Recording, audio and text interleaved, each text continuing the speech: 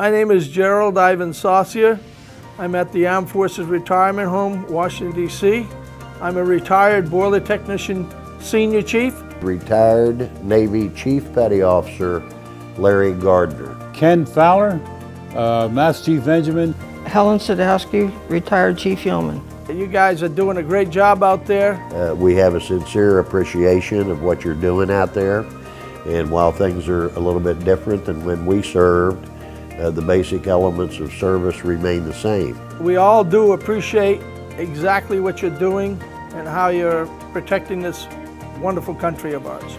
Some of the active duty girls come here and it amazes me. Today they're bosun's mates and gunner's mates and everything that the men do.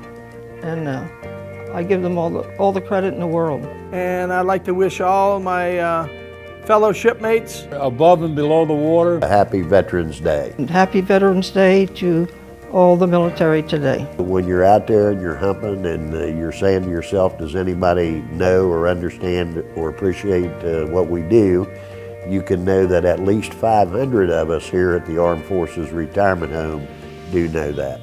Happy Veterans Day.